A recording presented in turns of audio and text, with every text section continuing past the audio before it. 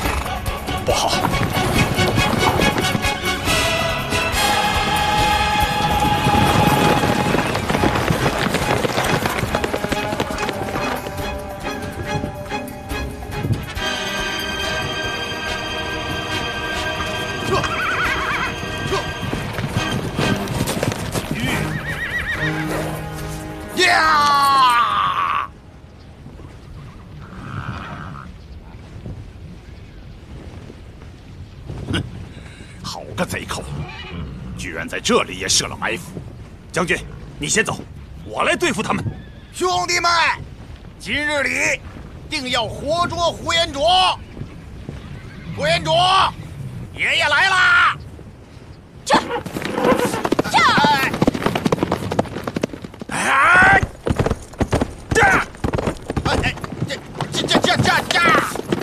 找死！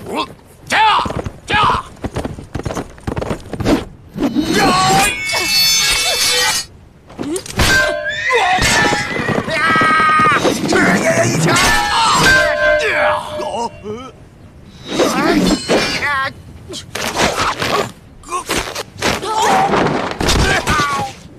给我绑了！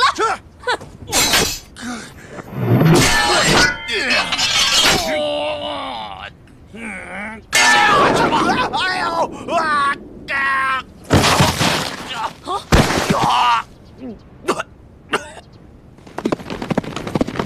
快撤！撤！朱元卓，你个老儿，你别跑！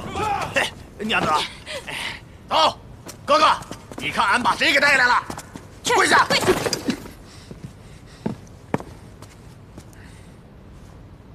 韩将军受苦了。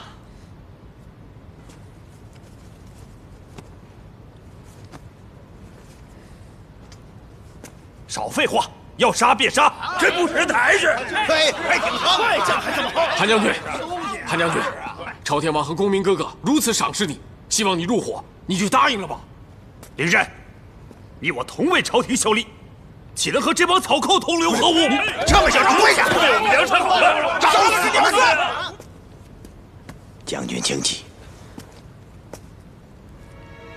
韩将军，我梁山好汉一心匡扶君上，替天行道，并非是滥杀无辜的江湖草寇。是啊，兄弟，你英雄一世，何苦为那昏君奸臣卖命啊？你看看，我们水泊梁山齐聚天下英豪，呵呵，你我兄弟如今正可做一番大事业。行了，兄弟，别考虑了，放下你的官架子，这里全都是英雄好汉，个个以诚相待啊！将军，若信得过宋江，便留在山寨，与众位好汉共同聚义。若将军执意要走，宋江亲自送将军下山。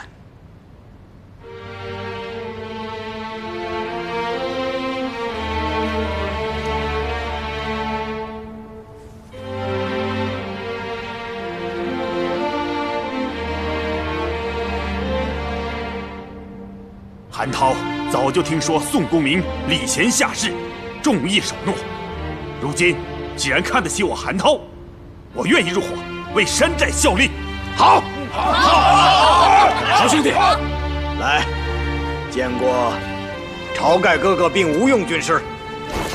见过朝天王吴军师。好，我梁山又多了一名英雄好汉，快请起。来，见过诸位兄弟，见过诸位兄弟。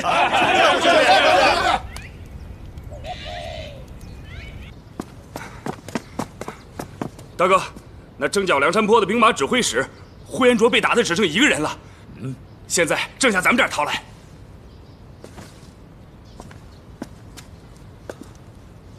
那个呼延灼是一代名将，有万夫莫当之勇。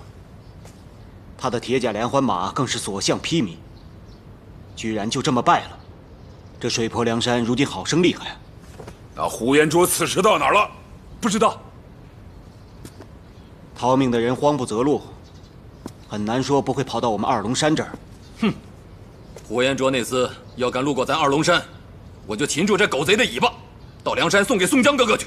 说得好，水泊梁山把官军打的是落荒而逃，可咱们却整日在这享清闲，等抓住呼延灼，那好酒好让他吃饱，再让他好好的睡上一宿，洒家要亲自跟他打一架，这也不算是欺负他落败。哈哈哈哈哈哈！曹道鬼，我金眼彪和你一起去打探打探，这呼延灼逃到哪里去了？不用了。我和蔡园子已经打听好了，那呼延灼正是朝我们二龙山跑了过来。是我叫二娘和张青去的，我行军打仗惯了，忍不住要探听点消息。蔡园子，你说。好，哥哥，水泊梁山的宋江带着兵马追着呼延灼朝这边过来了，恐怕马上就要到我们二龙山了。来了便好。啊，宋江哥哥也来了。几次都无缘相见，看今日是否有缘一会。哈哈哈。那宋江都带的什么人来？哦，有上次来二龙山的军师吴用，小李广花荣，还有矮脚虎王英。那我林冲大哥没来吗？没有来。宋江这次来，怕是要和那个吴用，叫咱们二龙山，同他们梁山并到一处，一同聚义。听说宋江穷追猛打落败的呼延灼，是想劝降他加入水泊梁山。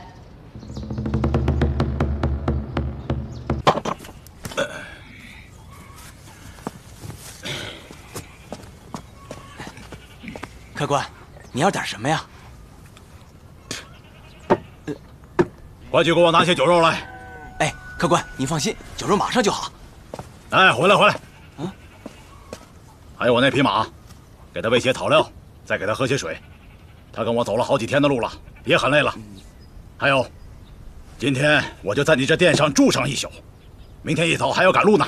哎，客官，我这小店平时只卖酒水，他不能入住。再说了，也没有好床铺啊。哎，我们平时行军打仗，风餐露宿习惯了，只要有张床铺能睡就行，不嫌它好坏。怎么？怕我没钱付账？没有。你怕什么？我这还有条金腰带呢。哎，不是，客官，您要是不嫌弃小店，您尽管住下。那还不快去？是。这山下客栈里有匹宝马，可能是那位投宿军业的坐骑。小人可从来没见过这么好的马，真是一匹好马呀！真的，快去给俺牵了来！哎，兄弟，不可鲁莽啊！这天下能骑宝马的人，必有其过人的地方。兴许这位就是武功超绝，你我这不是自寻麻烦吗？小弟去偷偷的牵来，神不知鬼也不觉呀。哎呀，哥哥，咱们站着山头为王，咱不闹他大的，偷他匹马又有什么麻烦？哎呀，小心驶得万年船。眼下水泊梁山的人与官兵斗得正欢，我们还是静观其变的好啊。山寨里既要防官兵来偷袭，也要防梁山泊的人马来抢我们的地盘。哥哥，你也太小心了，他们越是斗得激烈，咱们才越好下手捞他点便宜呀！啊！哎呀，哥哥也知道兄弟你喜欢马，哎，算了，既然你那么想要那匹马，你就去一趟吧，但你一定要亲自去才妥当，千万不要被人发觉了。放心吧，哥哥。哎，小子们，快叫几个帮手，咱们现在就去。哎，好嘞，好嘞。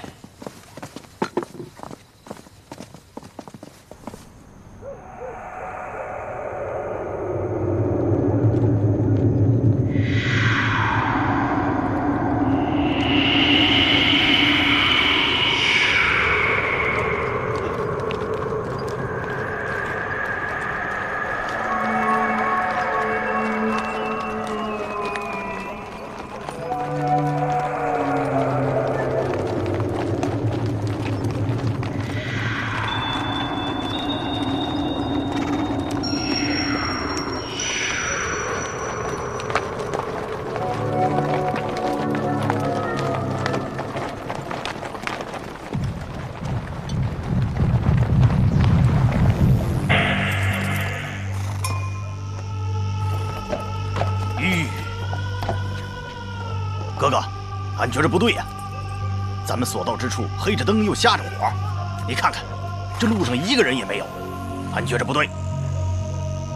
也不知那些山大王使的什么招数，让这些村民把我们当贼放。既然不受欢迎，也不便打扰，就在这野外露营。走。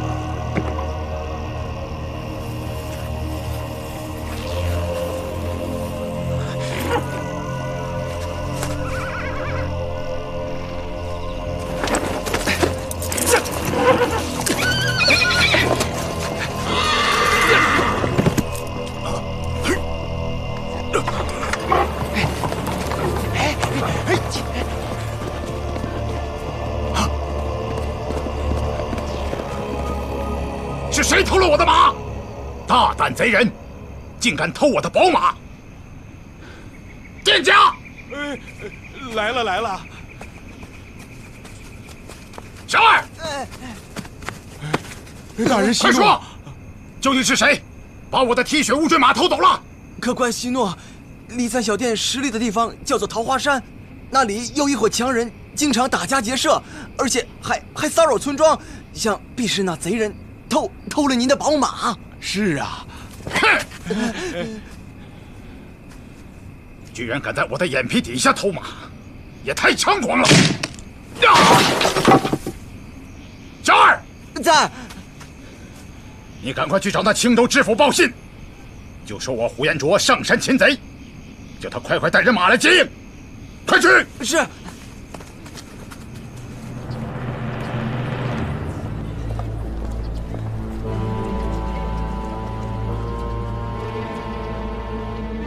是谁一大早就打扰本老爷的清梦啊？有个叫呼延灼的将军，叫老爷派兵去救他。嗯，他真的是呼延灼？那客官便是这么说的，小人不敢扯谎。如果真是呼延灼一个人到了青州，便可以帮我一个大忙。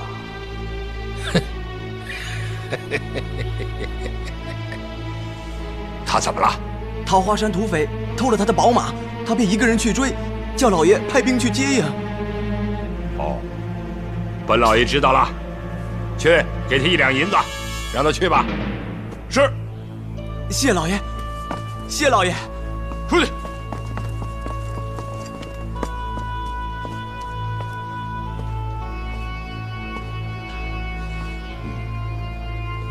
怎么会没人帮他看马呢？他又怎么独自一人去追？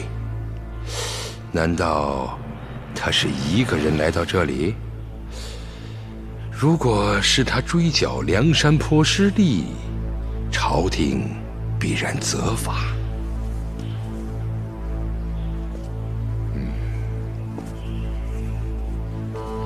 不管怎么样，救他对于我来说是有利而无害。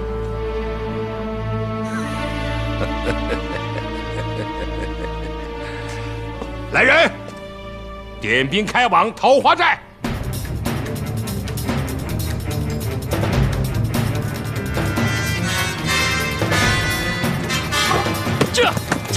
这大胆狗贼，还我马来！站住！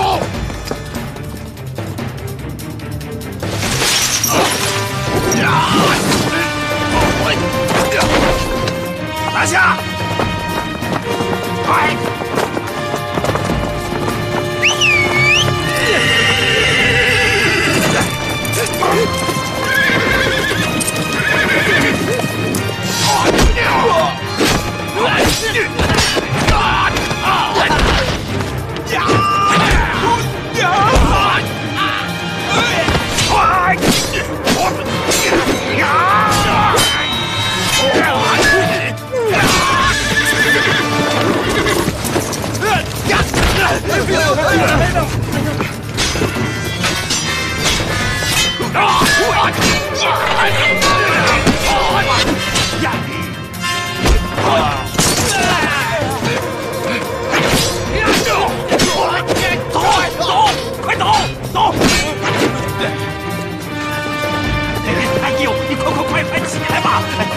你莫头那马，你偏不听。这家伙这么神勇，我们这么多人都打不过他。看他这股猛劲儿，还真是让人佩服。咱们既然打不过他，索性就两边停手，交个朋友。兴许日后还能靠着大叔好乘凉啊！哎，你走啊！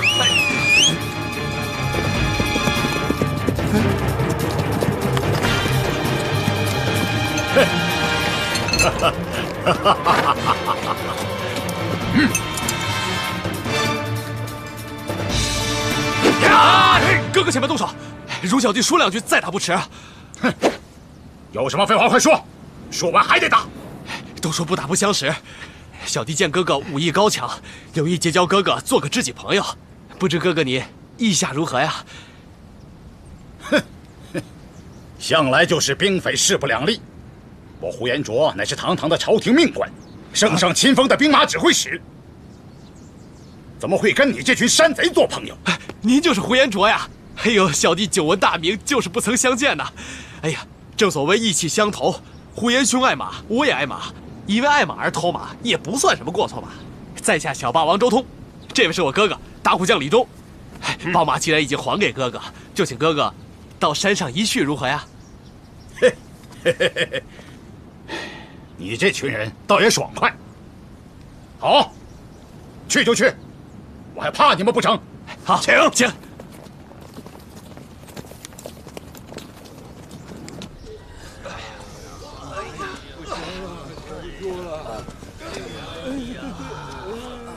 疼啊！疼死了！兄弟，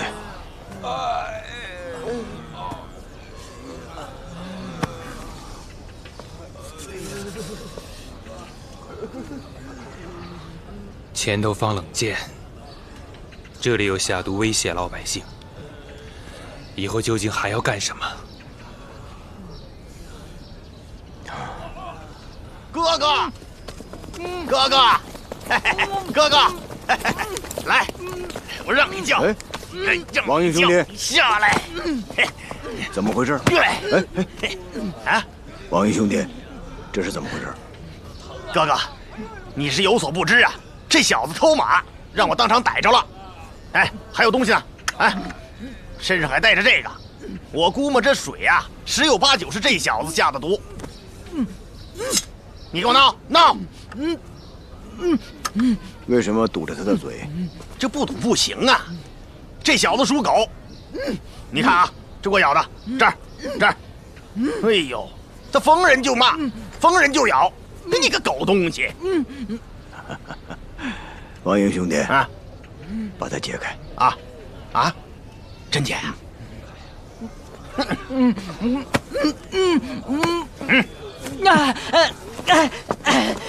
你们厮杀关我们什么事儿？抓我们小孩子干什么？你抓我们算什么本事？好人不当偏做屎壳郎！你混得屎臭尿臊的你！脾气还挺大。今年多大了？今年13、14，明年18、19。你是干什么的？跟着山大王混饭吃。啊，你这个山大王手下有多少兵马？多了无边无沿，少了就俺丁蹦一个。孝山，这里山大王多了，就没一个替天行道的。这么说，你就是一个小山大王喽？山大王没小的，都是大的。我也是一个山大王，我身后就是替天行道的梁山坡兵马。去，你个破娃娃，叫啥？俺没名儿。嘿，你别摸俺头，我就摸你的头，你能把我咋地？哎，你个小娃娃，我看你就是茅坑里的石头，又臭又硬，老子就叫你小石头。哎，莫非老子猜对了？你还真叫小石头啊？他还真叫小石头，我还猜对了。说，这水里的毒是不是你投的？不是俺。说实话。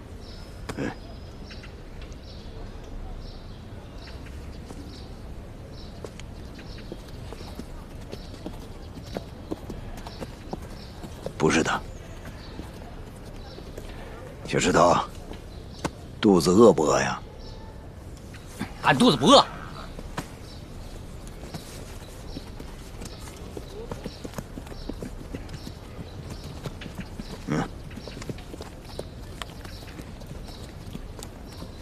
来，小石头。俺不要，俺没给你干什么，凭啥要你东西？你只要告诉我，是什么人这么恨梁山坡兵马？梁山坡不也是土匪吗？这里的土匪多似牛毛，有的抢村里的乡民，有的抢官府。不管抢了谁，这账不还是赖在了我们身上？听说梁山坡的人马要来，官府下通牒，连山上的土匪都要告诫，谁能不恨你们？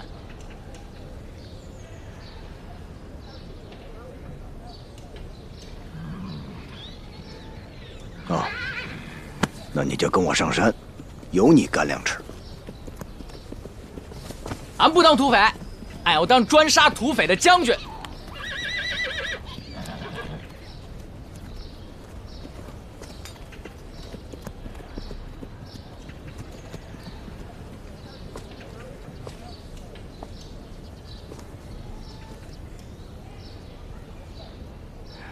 不是土匪坏，是当官的太腐败。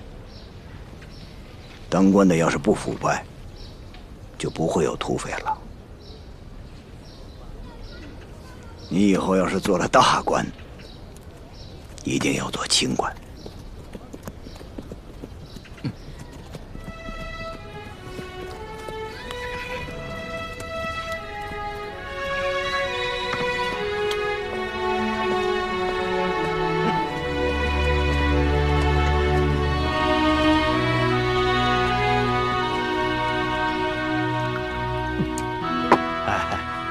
近日听说哥哥去梁山泊公干，怎么又到了这里啊？两位兄弟，你们有所不知啊，我中了宋江的奸计，率领的上万人马被陷，只有我一个人逃了出来，他们还紧追不舍。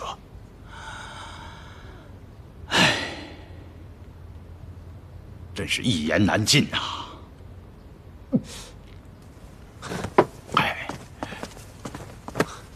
哎，两位兄弟，你们这是做什么？将军既然已经落难，不如留在山寨，我们奉将军为头领。哎，两位兄弟，快请起。两位兄弟的好意，我呼延灼心领了。我上山跟你们吃酒，已经违背了朝廷的律法，我怎么还可以留在山上？哥哥，你有所不知啊，我们兄弟俩在此时常受人排斥，就连官府也时常来围剿搅扰。如果能有哥哥在此坐镇，我们兄弟一定能够扬眉吐气啊！对呀，哥哥。我呼延灼如今是落难了，受两位兄弟如此抬举，理当不应推辞。可我确实有要事在身，不便久留啊。哥哥，外面有人求见。是什么人？这些人有点不同寻常，不像寻常百姓，我看还是小心为妙。来者，可是趾高气扬？没错。军师怎么知道？哥哥，解药到了。哦，有请。是。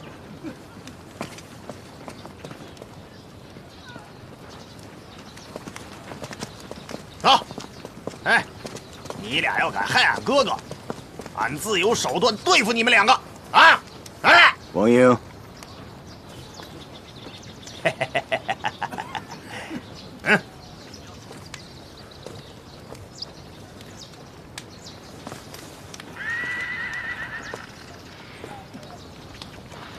二位要见宋江，所为何事啊？我们大王知道，梁山各位好汉到了这里水土不服，特命小人送上解药，让各位大王提早离开。今天打道回府吧。我呸！屁放的倒挺响，俺倒要看看，是哪个山寨的大王敢跟俺哥哥如此说话。哈哈哈，这地方大小的大王有数十个。你们说哪个山寨便是哪个山寨，都是一样的。好汉们既然知道厉害了，哼，俺好心劝你们早些离开，不要到时候自己受苦，还连累这里的百姓。哼！回去转告你家大王，就说宋江谢过他赠的解药，下毒之事便不再追究。只是下次要想吓跑宋江，别再伤及无辜百姓，否则宋江带领梁山泊众兄弟寻遍青州，也绝不轻饶。不送。哥哥，这两天我这宝剑也快要生锈了，今天正好送他们一程。哥哥，俺看这帮小贼吃你这一下，再也啥花招使不出来了。传我的命令，收拾行囊，准备出村。哎，哥哥，这是为何吗？哥哥大义，为不连累百姓，甘受风餐露宿之苦。军师，你的意思是，这些山贼还敢来？兵也好，贼也罢，哪个容得下我等？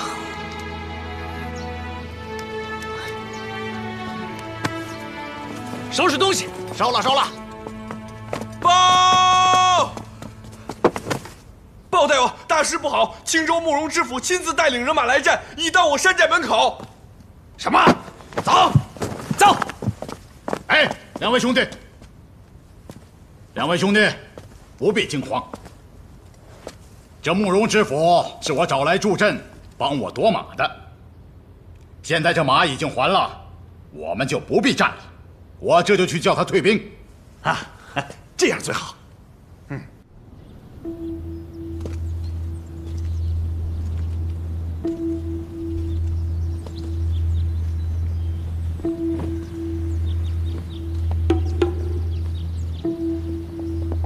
这样。哎呀，呼延将军！禀知府大人，我见桃花山这两个首领有一些义气，便跟他们上山吃了杯酒。我的马他们已经还给我了，我这就随大人下山吧。好，这就请将军回府，下官为你备了喜神宴，请。哎，不如请知府大人也进山寨一聚。哎呀，今日不太方便，改日再来造访啊。知府大人忙，小的也不敢强留。呼延将军，后会有期。后会有期。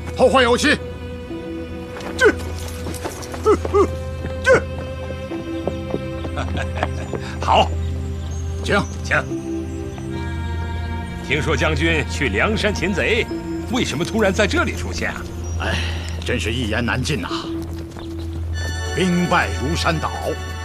不过将军这也是吉人自有天相啊，打到我青州地头，便和这桃花山的贼寇攀上了交情啊。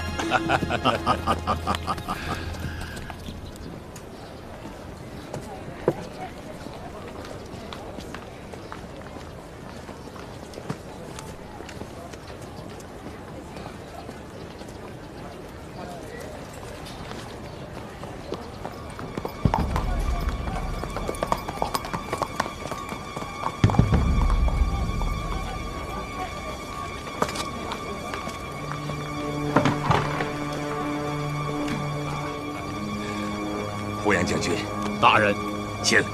大人请。好。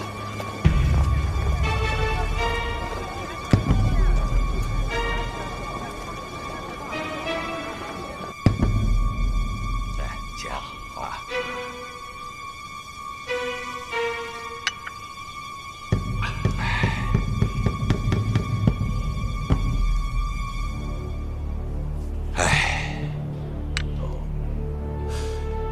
大人为何叹息呀？都是为了青州为患四起，危害一方，我是寝食不安呐。哎，这个我不是已经答应帮你剿匪了吗？只是烦劳将军，下官于心不忍呐。哎，你跟我说这些太客气了，还是说说青州的匪患吧。哦，青州境内虽然山头林立，彼此之间表面上风平浪静，但在暗地里也是争斗不休啊。本府也与各路人马私下里都有些默契，各取所需嘛。哎，大人，你为何如此忍气吞声、委曲求全呢？哎，在下也是不得已而为之啊。只怪府里无将啊。我原来手里也有个很厉害的统治，叫霹雳火秦明，前些日子也加入了梁山，入伙了。哎，我现在这个张同志，原本就是花钱买来的官儿，没什么大本事。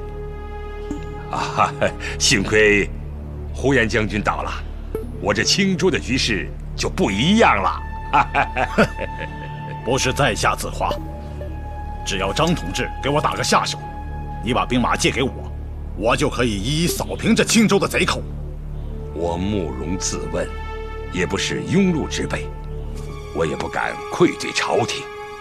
现在有呼延将军给我撑着腰，壮着胆儿，剿灭贼寇，保我青州一方水土平安，得偿平生所愿呐。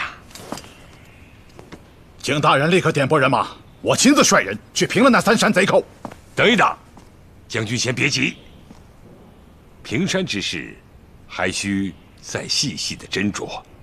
本府境内派系众多，又来了宋江一路人马，这局面很复杂多变。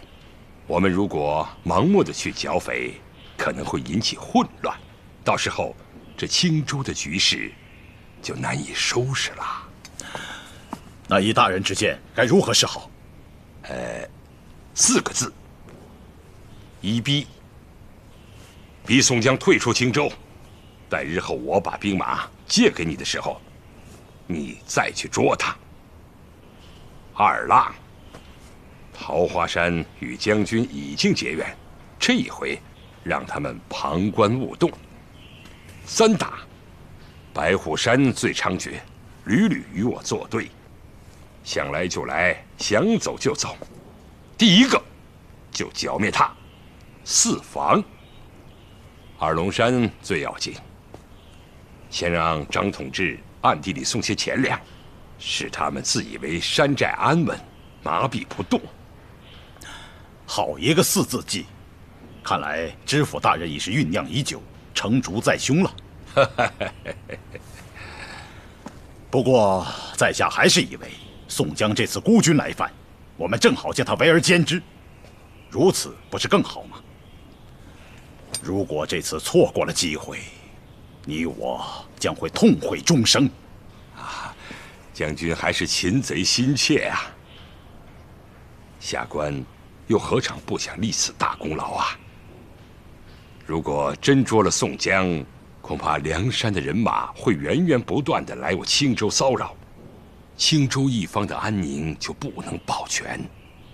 到时候生灵涂炭，万事俱废，得不偿失啊！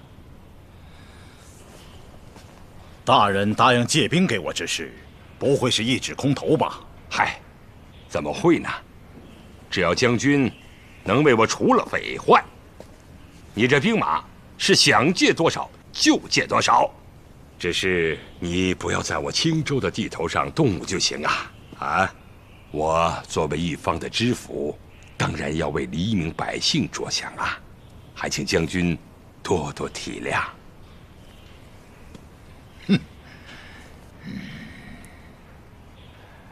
这个呼延灼现在是败军之将，损失兵马无数，已经是个死罪，祸及九族。我用他来剿匪，稍有疏忽，必然受到他的牵连。我还得想个万全之策，平了匪患，这功劳就属于我。若是兵败了，那过错就都推到他身上。大人为何发笑？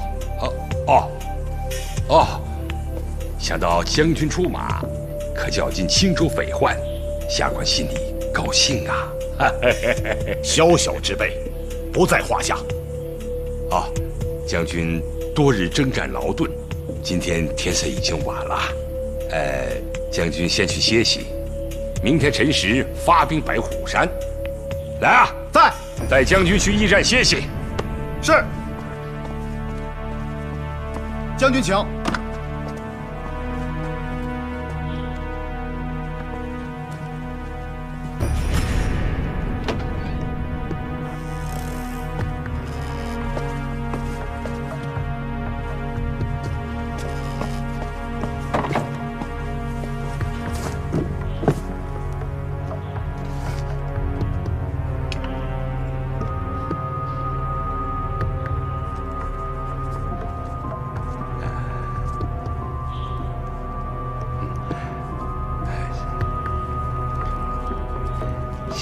呼延灼，以为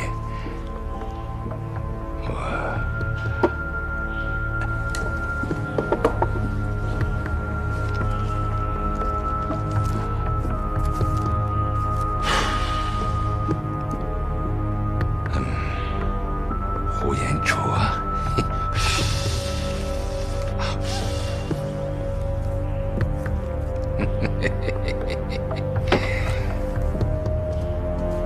老爷，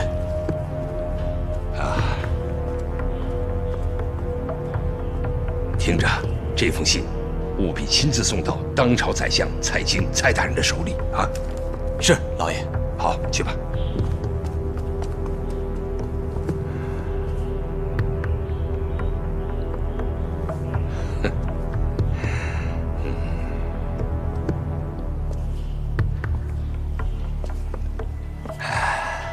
好啊，太好了！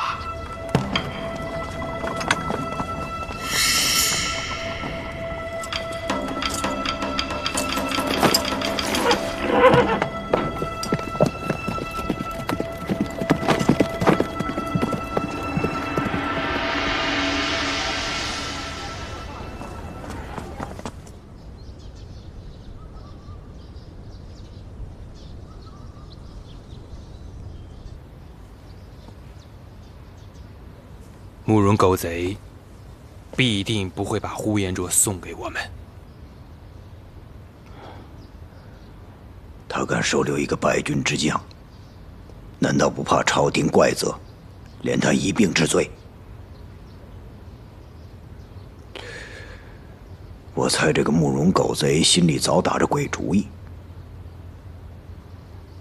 他是想借用呼延灼收服三山好汉。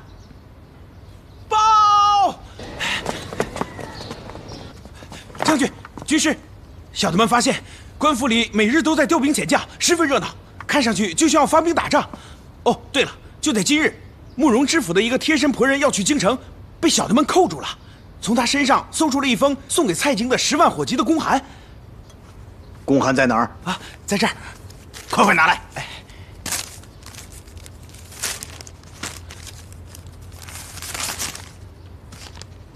自叫梁山泊兵马指使呼延灼兵败，却引贼寇潜入青州境内，欲劫兵器粮库，吾小心谨慎，以故交旧情，假意款待，识破了呼延灼与宋江贼寇之勾结诡计，欲将计就计，利用呼延灼平青州三山之匪患，而后将其押解京城，听凭恩相发落。现今呼延灼以为吾已上当，故应城剿匪。事若成，则青州平安，百姓乐业；若不成，则将其直接拿下，也无所害。狡诈的狗贼！呼延灼有危险了。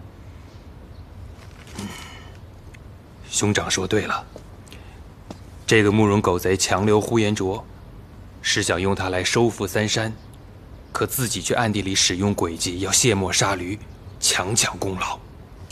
那信使在什么地方？啊，小的们在拦截他的时候，他极力反抗，被小的一刀结果了性命。那个慕容狗贼蛇蝎心肠，要想办法把他除掉。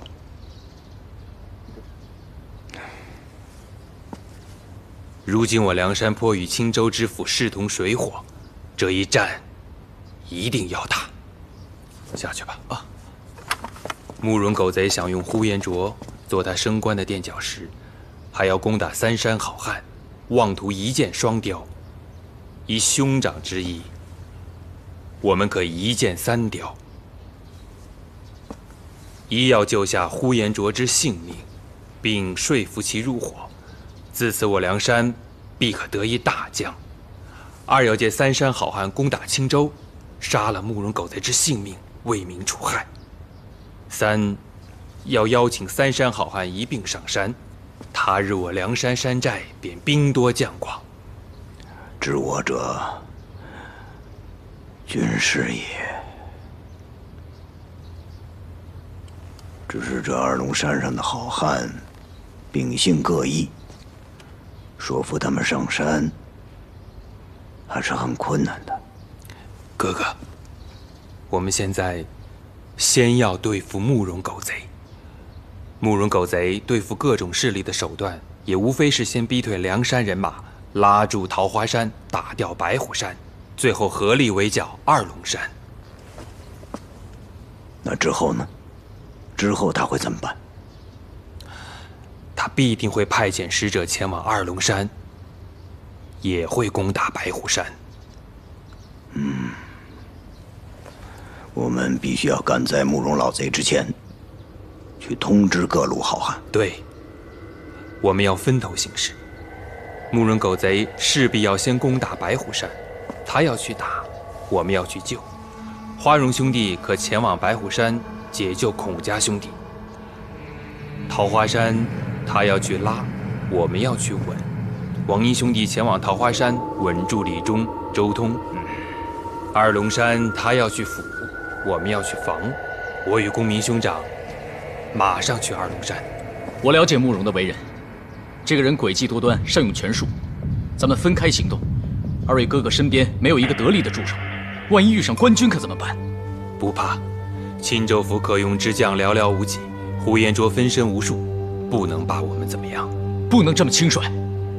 二位哥哥深悉梁山泊的运输，万一出点事情可怎么办？贤弟不用牵挂，军师自有分寸。倒是你二人要全力以赴，不可辜负我全盘计划。是。那二位哥哥可就要多加小心。我们去了。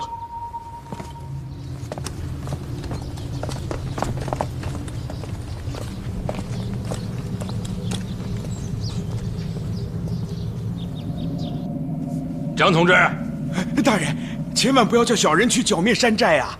不用你去，有呼延将军在。你今天带些绸缎酒肉去二龙山，和那些山大王疏通一下关系，防止他们出山营救白虎山。记住，千万不要以官家自居，摆大架子、吹牛皮，惹得人家恼火。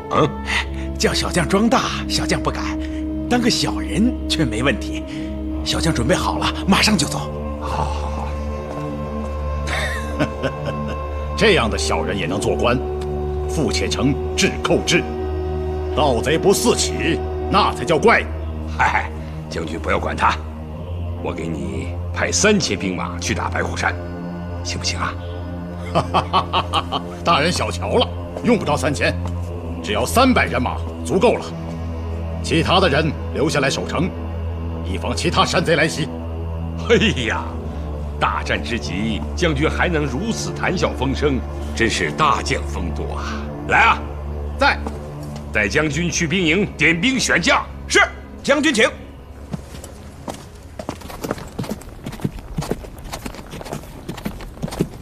哎，俺这个人呐，嘴巴笨，说不了几句话。军师叫俺到这儿来，怎么才能稳住他们呢？俺这个人打打杀杀还行，玩嘴皮子功夫还得学着点儿。嘿，见机行事吧。这，吁，你这丑八怪来这干嘛？哎，你两个喊个鸟啊！你两个，啊，爷爷长得丑碍你俩事儿了？啊，爷爷晚上搂着你们两个睡觉了？两个娃娃，这，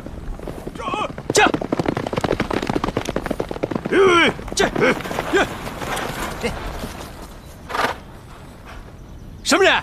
这么大口气？哎呀，俺要是没猜错的话，你便是小王八，不，小霸王周通吧？这位定是打虎将李忠啊！你认得我们？不认得。哎，你不认得我们，怎么知道我们哥俩的名字啊？嘿，看你说的，俺不认得，俺还没听说过呀！俺早就听说了，这山寨里有2位大王，十分了得的李忠，还有一个敢把皇帝拉下马的周通。哥哥，听没听见？这世上还有人说咱们哥俩的好呢。哎，你从哪里来啊？俺以前也是个山寨的二代王，现日里呀，在梁山落了脚了，江湖人称矮脚虎王英。哦，原来是王大哥呀，久仰久仰。不过本山寨不欢迎你。哦，这是为何呀？你们梁山坡的人树大招风，我们兄弟两个可不想惹上什么鸟官司。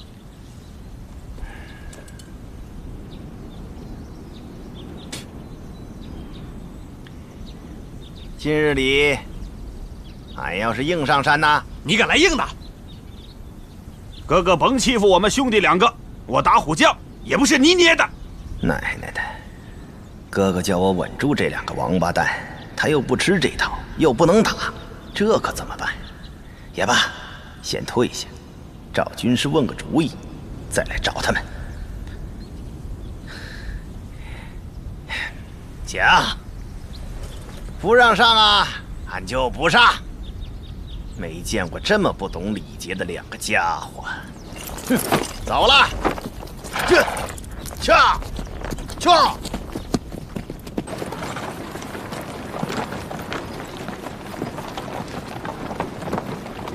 你们来了就好了，这下我叔叔哥哥有救了。花指摘，你不知道，我兄弟俩如今虽占了这个山头，也称个大夫，但从没有打家劫舍，都是那慕容狗贼陷害我叔叔孔斌，把他关在青州大牢里。我们兄弟俩攻打青州，只是想把叔叔救出来。军师吴用哥哥已经猜度到慕容知府一定会强攻你山头，所以叫我前来救援。这样就太好了，还请好汉们出手相助啊！兄弟，你知道，宋大哥是最义气的，他一定肯出手。只不过这次我们来得匆忙，人马带的不多，贸然攻打青州的话，很难有胜算。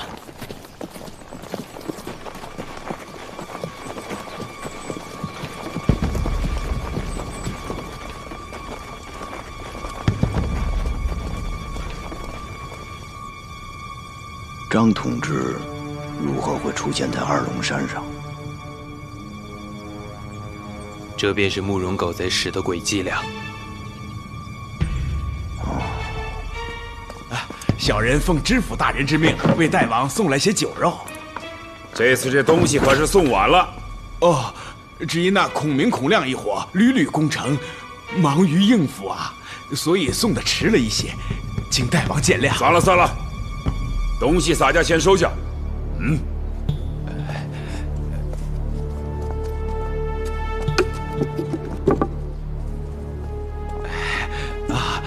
知府大人还有一句话，让小人告知大王。什么事儿？啰里吧嗦的，快说。州里近来兵营调防，请大王近日少出山门，如果碰上了，惹出麻烦来就不好了。怎么？难道你们官军想攻打俺这二龙山不成？不敢，只是例行调防。谅你也不敢。洒家就答应你，可下次这东西可不能再送晚了。在下谨记。告诉你们慕容老儿，让他当心点，不然洒家可不客气了。是，在下记住了。告辞。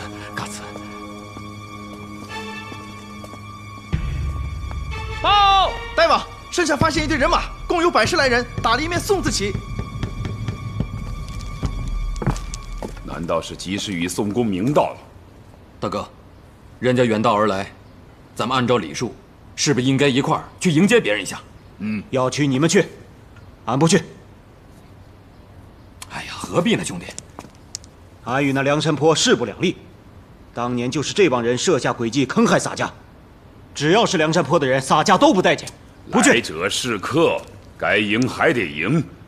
大伙都说宋江的好，怎么说他也是江湖中的一条汉子。咱们别让人家看扁了咱们兄弟。对呀，走，大伙一起去会会他。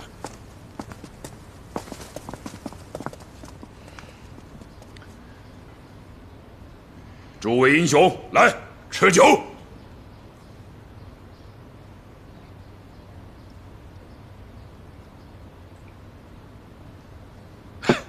大哥，你的赫赫声名听得洒家耳朵都长茧了。提辖也是江湖上响当当的汉子。哪里？如今梁山的名声可大了，这上万的官军都被你们打得落花流水，俺这二龙山怎么能比呀？陆提辖，不如一起上山来，我们并肩干一番大事业。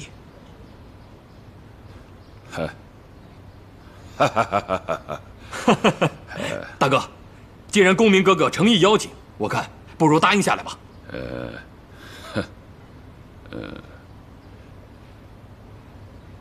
宋公明哥哥为人倒是忠义，可是你们水泊梁山林子大了，什么鸟都有，去了他们那儿，咱们恐怕少不了受这阿扎气。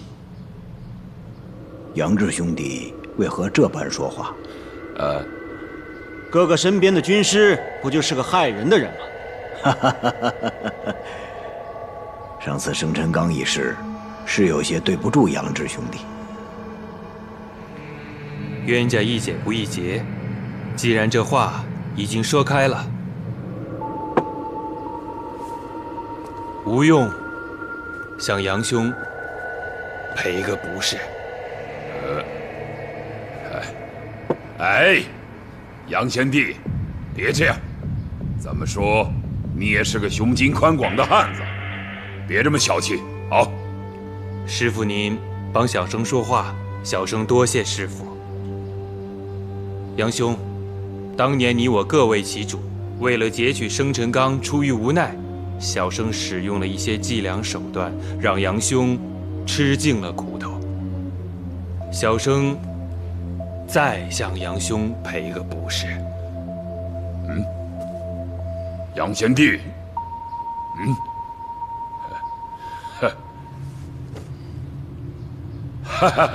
来，大伙举杯，以酒化前仇。好，大哥别急。杨兄，你还有什么事儿？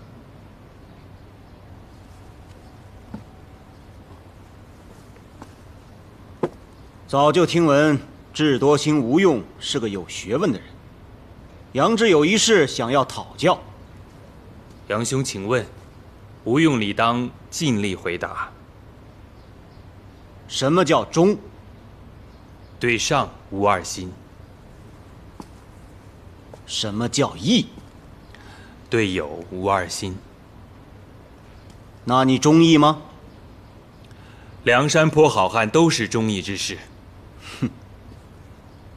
那你对公明哥哥忠义吗？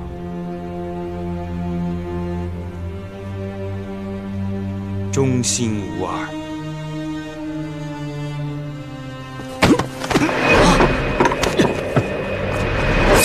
谁都甭过来！别胡来！洒家要考考这个智多星。杨兄既然敢出题，吴用奉陪到底。好，你口口声声说对宋江忠义，那现在我要是杀了他，你会怎么办？杨志，放下刀！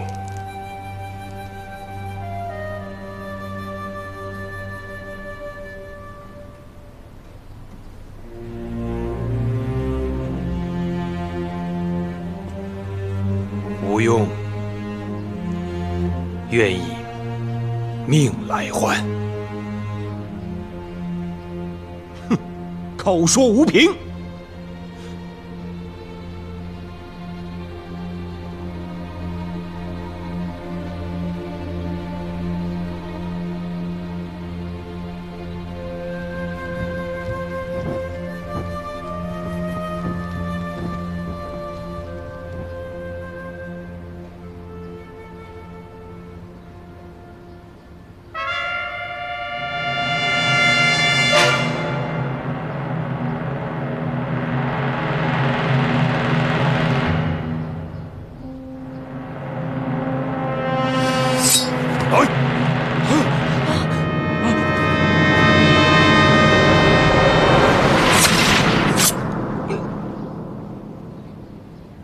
军师，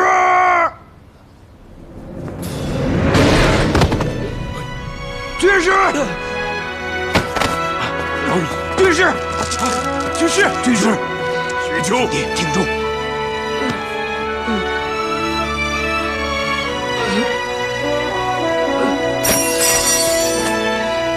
松开牙关，松开牙关，别咬舌头！快松开！师傅，把他舌头掏出来，别让他咬到自己舌头。抓住了，别让他咬到舌头。出来！快拿止血药来！快快！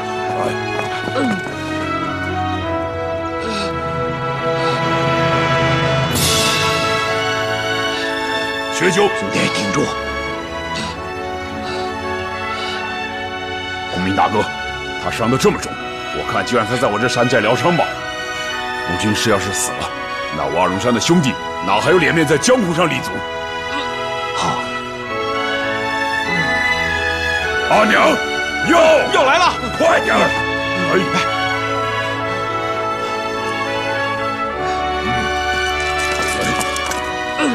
这下你满意了吧？哎呀，你呀！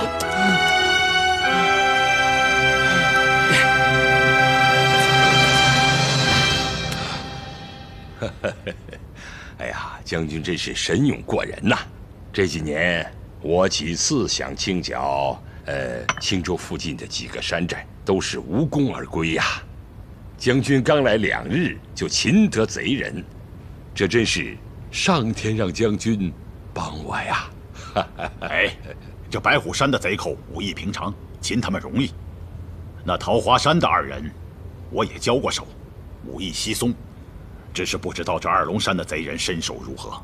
二龙山为首的是一个和尚，他原本是延安府老虫经略帐下提辖，叫鲁达。打死人后到五台山削发为僧，名唤花和尚鲁智深。他还有个兄弟，原先是东京殿帅府制史官，叫青面兽杨志。再加上一个行者武松。他原先是景阳冈打虎的武都头，我也不去招惹他们，偶尔给他们送点钱粮，让他们尝尝甜头，倒是也相安无事。这二龙山始终是我的心头大患。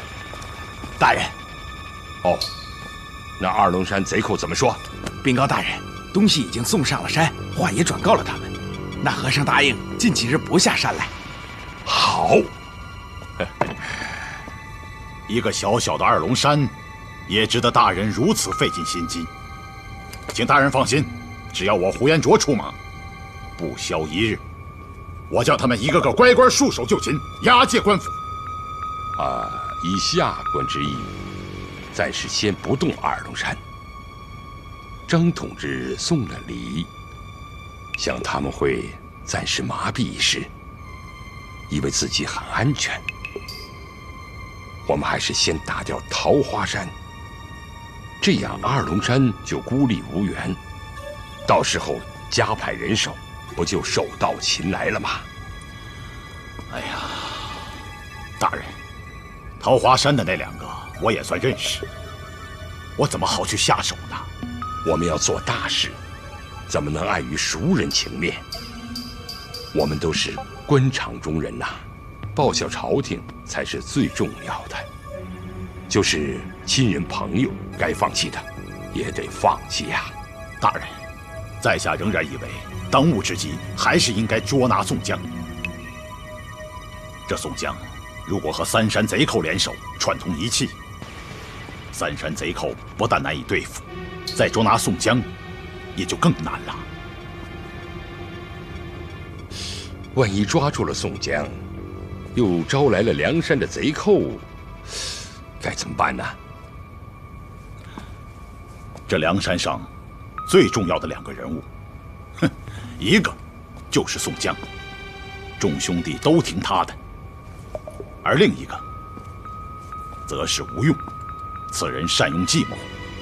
如今这2个人都在青州境内，我们正好将他们抓获。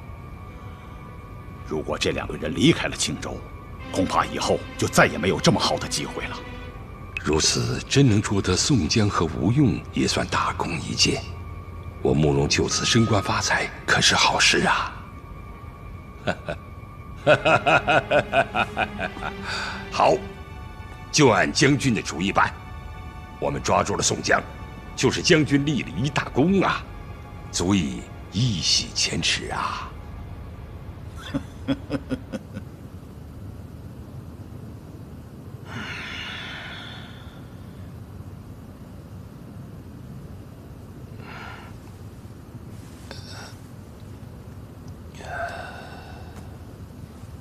兄长，今日之事，万不可责怪杨志兄弟。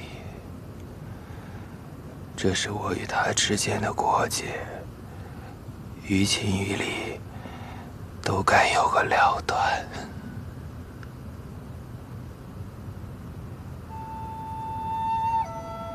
哎。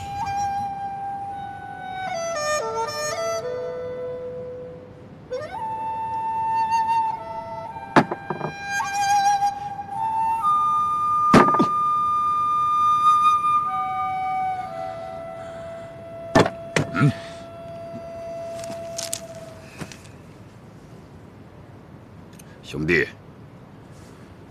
洒家有件事情弄不明白，还想问问你。大哥，请讲。宋公明他们进了青州，你为什么冲他放冷箭、下毒药？大哥，我杨志岂是这种下三滥的人？你可以当着俺的面并毋庸自尽，还有什么事情不敢干的？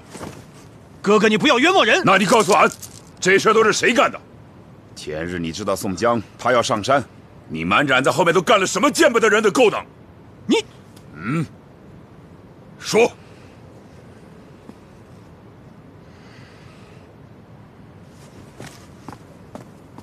你干嘛去？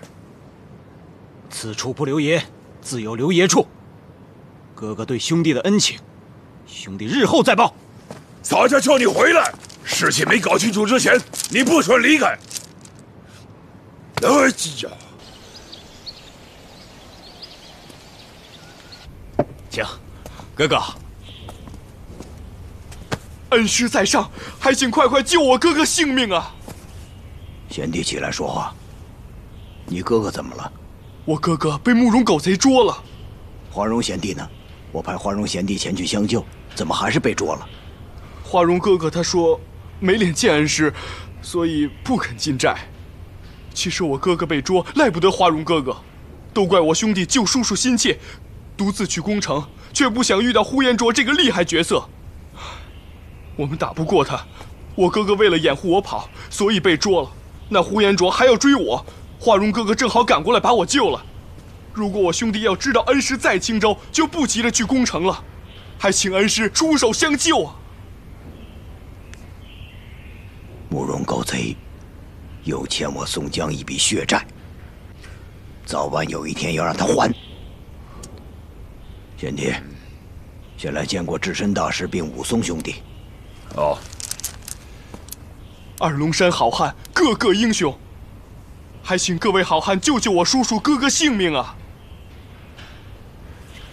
这呼延灼捉了你的叔叔和哥哥，看来洒家只能凭着这张面皮子。 亲自到慕容府去要人了，公明哥哥，洒家这就下山去。哎，哥哥，白虎山与我们二龙山那是连筋带骨，如果我们不去救孔明兄弟，那还有什么江湖道义可言？这依我看，我们就杀进荆州城去，抓住那个鸟知府，直接砍了算了。哎，武松贤弟，这江湖道义，洒家岂能不懂？俺又何尝不想下山去救人呢？ 可这二龙山要和青州交了战，咱们就没有退路了。这二龙山上上千口的人将身无居所，倒是让兄弟们上何处去安身呢？咱们这做头领的，可得处处替兄弟们着想啊！哎呀，闹完荆州之后，咱们就一块上梁山去算。哎，武松贤弟，此事就不要再提了。洒家这就下山去找慕容要人。 师傅万万去不得。如今事情已经很明显，慕容狗贼要打二龙山，师傅如今只身下山，必然中他的诡计。哈哈，哈哈哈哈哈！洒家这一条命，怕他个鸟！只要能把他二人换回来，那就值了。师傅若信得过，由宋江去打那青州府。公明哥哥如何去打？如今这青州城守军众多，就凭哥哥这几个人，怎能打得赢啊？打不过也得打。那慕容狗贼太嚣张，我得杀杀他的锐气。兄长，青州府城防坚固，只可智取。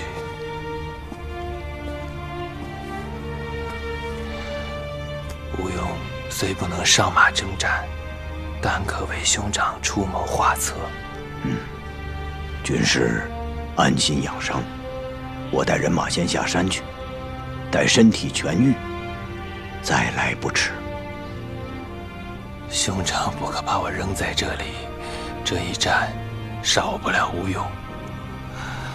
你们要是不抬着我去，我就自己爬去战场。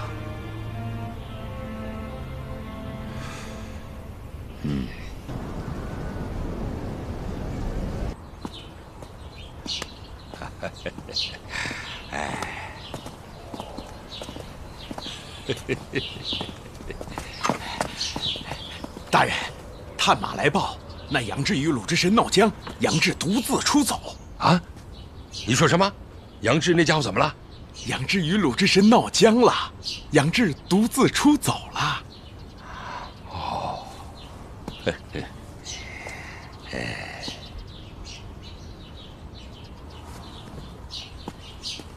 你去把杨志那家伙给我找来，请到我们府上来。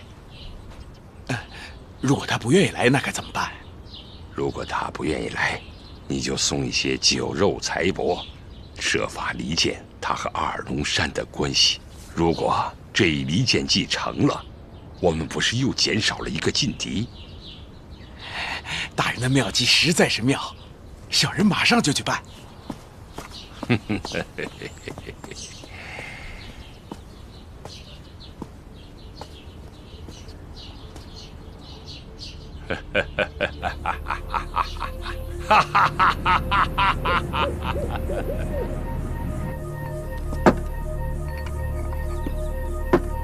哎呀，这个鲁智深呐，怎么能不顾兄弟情谊，让杨志使一个人待在这种鬼地方？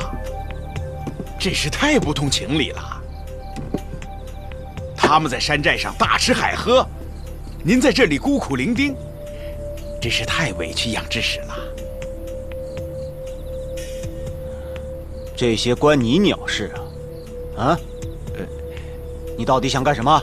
我家慕容大人，他仰慕智使威名已久，让小人来请智使去府衙，那里可有享不尽的荣华富贵。洒家说不去就不去，你走吧。哎，智使，您听我还不走？是不是想治洒家一刀啊？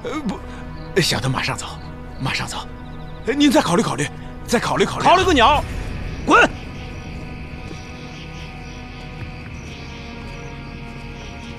呀，原来是二位呀！幸会幸会。你来干什么？啊，我是来给杨志使送些礼物的。他一个人太可怜了。哎，啊，我告辞了，告辞了。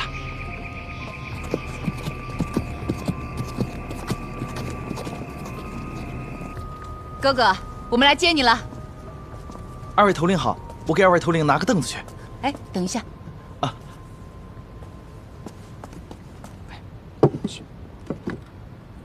哥哥，何必这么难为自己呢？谁难为了？洒家这样过得挺好。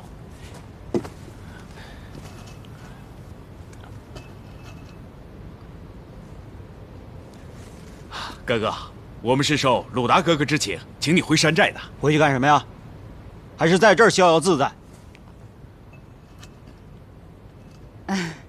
哥哥，叔叔伯伯们都知道冤枉了你，正在那后悔呢。挺好，让他们后悔去吧。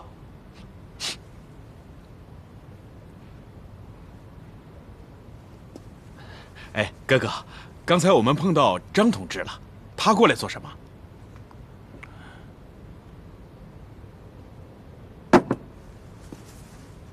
请洒家去青州做个逍遥官。哼，哥哥答应他了吗？不答应怎样？答应了又怎样？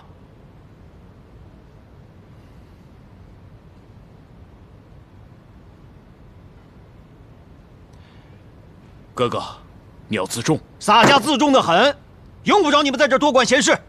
没事，你们俩就回去吧，回去。哥哥，你就别赌气了，别为一点小事儿伤了兄弟之间的和气。是啊，哥哥，您就看在妹妹的面子上，跟我们回去吧。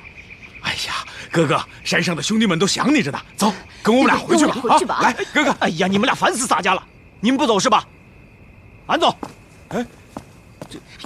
哎，哥哥，你看这丑八怪，这王矮虎也真够能耗的，从早上叫到半夜，他也不累。来回你爷爷的话呀！这个矮脚虎也不知道什么意思，每日吵个没完。你两个听好了，今日午间你要不开门纳客，俺就烧了你的山寨，踏平了你的山寨，烧了你的寨门，娶了你的压寨夫人，然后把他们全都糟蹋了。不快让他逼疯了！现在放我出去，兄弟，我给他一顿痛揍，我让他喊也喊不出来。他是梁山坡的人，得罪了梁山坡，我们的好日子就到头了。那他也不能在这儿胡闹啊！王矮虎，你给我听着，赶紧给我滚蛋！你说什么？我们现在下去我听不清。哎呦，嘿嘿嘿，好啊！来呀！哎，等你来呢，你打呀，嘿嘿，来，爷爷等着你呢，来呀！暂停，你有种你就下来呀！哎，兄弟，让他叫去吧。哎，别走，你别走啊你！走，快走啊！李忠，走啊！你还号称你是打虎将李忠？哎，俺就是只虎，爷爷就是一只大老虎，你来打呀！哎呀，让他叫去吧，快走啊，兄弟！周通，你不是号称你是小霸王周通吗？啊呸！俺看你就是小王八周通，脱口小王八！嘿嘿嘿嘿嘿！哥哥，军师哥哥也来了。王爷兄弟，哎呀，俺都喊了3天3宿了，可这两个鸟人就是不开门，这如何是好？李忠、周通二位兄弟，梁山坡宋江前来拜会。宋江来了。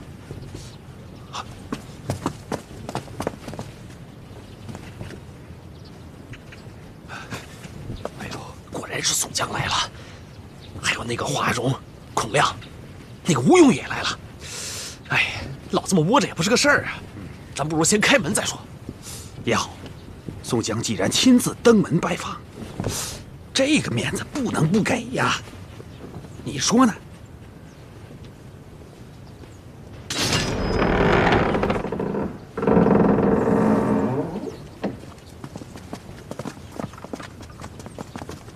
哈哈，久闻宋公明大名，今日一见，果然名不虚传。在下李忠，这位是我兄弟周通。今日我们算见识了梁山坡好汉的气势，请恕我们兄弟二人唐突怠慢。久闻二位寨主乃义气好汉，今日我等不请自来，是有要事相商。若因此有所打扰，还望两位寨主包涵。哎呀，哪里哥哥，都怪小弟不知天高地厚。哥哥请，头领请，哥哥请。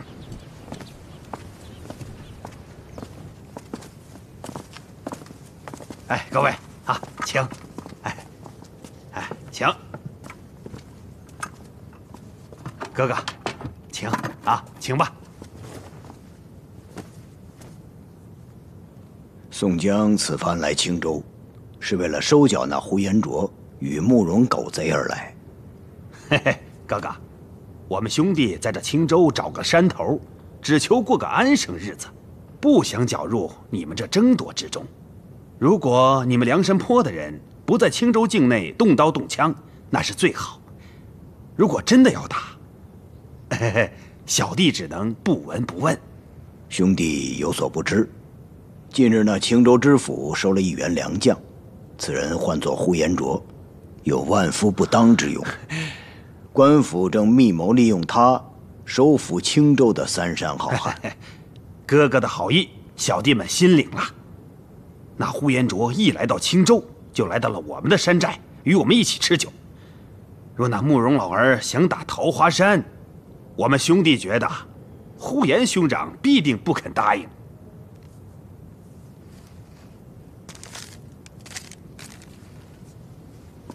李忠兄弟，请过目。哦。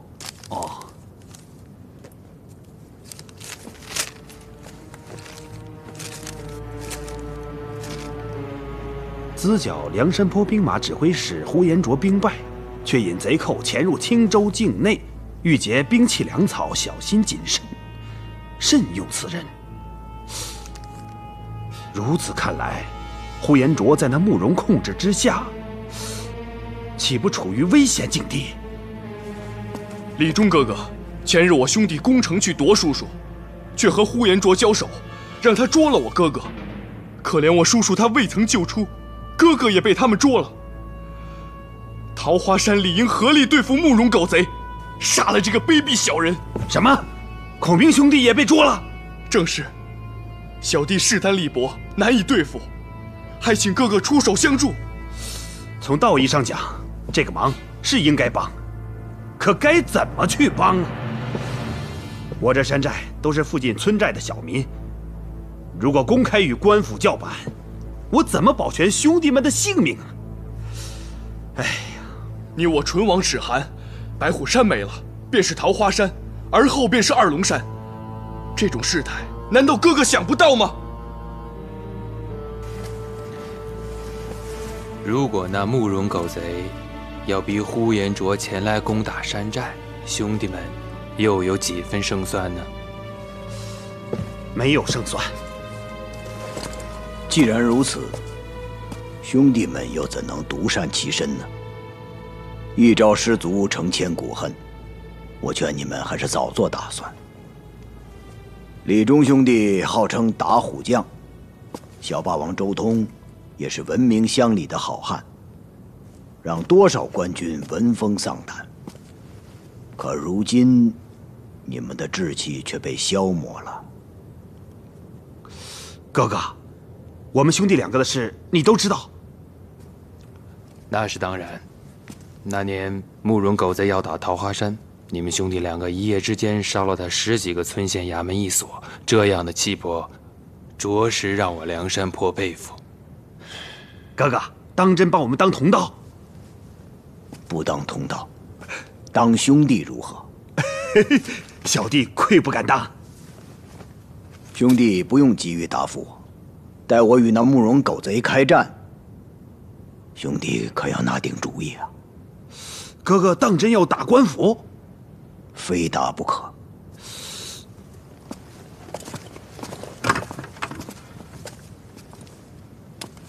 宋江就住在上村，若桃花山有事，可来上村找我。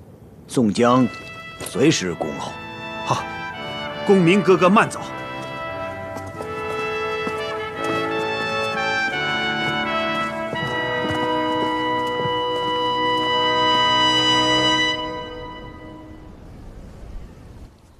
大人，借兵一事，还请大人尽早考虑啊！放心吧，我会安排的。好，那就全仰仗大人了。大人，启禀大人，月儿姑娘已带到。哦，哎，那就请她过来吧。是。啊，大人，既然你有事，那我就先告退。哎，将军，你我兄弟何必见外嘛？这月儿的姿色，虽然比不上京城的美娇娘，但她是我青州的第一美人啊！月儿对将军非常仰慕啊！将军，月儿这厢有礼了。哦，哎，好了好了，哎，大人，你这是做什么？哦，将军连连在外面作战，为国出力，下官十分敬佩。七情六欲、风花雪月是男人之所需呀。今夜，这位美娇娘就属于将军的了。哼，我不懂你的意思。啊，消遣嘛。感谢大人的美意，我呼延灼使命在身，没那个闲心消遣。哎，这，哼，败军之将，要不是看你有点真本事，早就把你押解京城，千刀万剐了。哦，玉儿，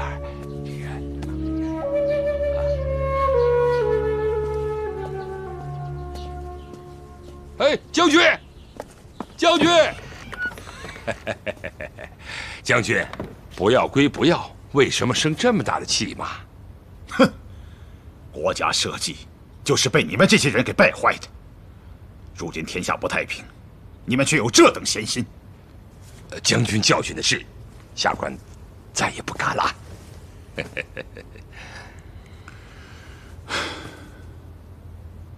贪恋美色，也不只是你一个人。朝中的那些人，又何曾不像你这样？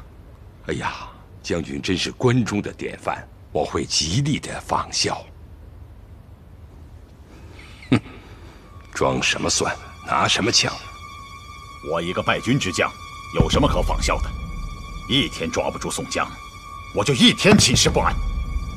哦，据探马所报，宋江在三山贼寇之间频繁地走动，白虎山的孔亮也已经投靠了他，他还去了二龙山、桃花山。宋江如果真的和他们结成了同盟，那时候动他就不容易了。那你说该怎么办？还是按照我们以前的设想，先打掉了桃花山。哎，那两个算什么鸟嘛？不过是些贼。将军和他们也不过是一面之缘嘛，不要拿他们当兄弟。你要是拿不了他们，又怎么能拿住宋江呢？现在，趁他们还没有和官府公开对抗，还没有什么防备，我们就打他个措手不及，务必一战而胜啊！好，明天我就去打桃花山。哈哈哈！好。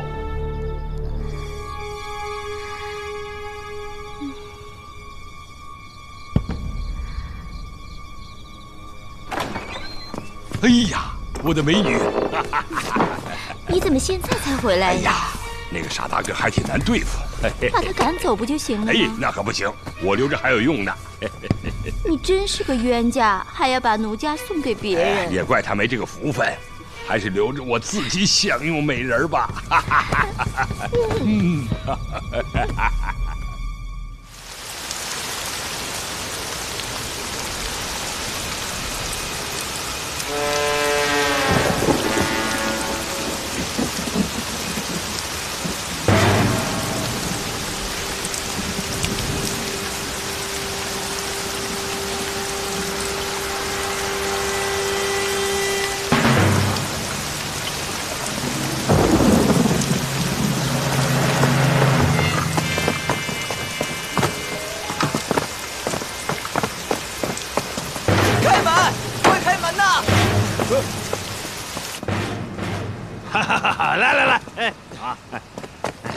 报，大王不好了，山下有国军车连攻占。啊，你没看错，我绝没看错。是谁领兵？御下的太大，我看不清啊。再看，太真实了。快！快！走，快走，快走！